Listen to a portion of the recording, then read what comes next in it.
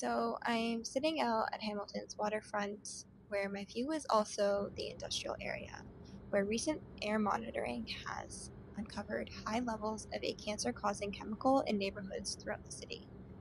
As a resident of Hamilton, I deeply care about my community, and it's hard to ignore the constant worries I feel about my health and the well-being of my loved ones. With each alarming headline and the lingering smell of chemicals in the air we breathe, you constantly ask yourself, what can we do to address this? If you can relate to these concerns, let's talk about how we can use our lived experiences to advocate for our communities through public participation in environmental law.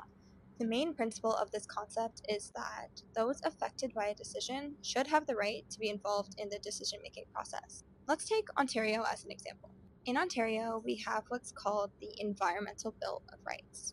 It allows anyone to comment on government proposals, request reviews of existing laws, seek investigations into environmental harm experienced by communities, appeal decisions, and even use the courts or tribunals to protect the environment and people. Exercising these rights is crucial for shaping policies and regulations that address the challenges faced by communities like ours in Hamilton. And eco-justice is fighting to hold companies accountable for violating environmental laws. Here's an example of the EBR at work. In 2013, a toxic chemical spill by Shell Canada affected the Aamjiwnaang First Nation community near Sarnia's Chemical Valley. Using the EBR, advocates from the Aamjiwnaang First Nation requested an investigation and provided evidence of the spill's impact on the community. Shell was charged as a result.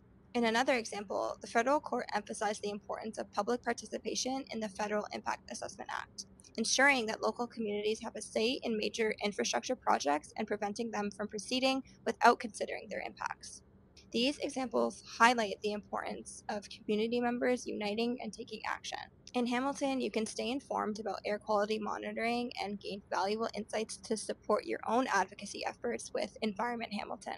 If you live in other parts of Ontario, we encourage you to stay informed about the environmental decisions affecting your community by using Ontario's Environmental Registry. Provincial laws like Ontario's EBR, as well as federal ones like the IAA and the newly reformed CEPA, provide meaningful pathways for public participation.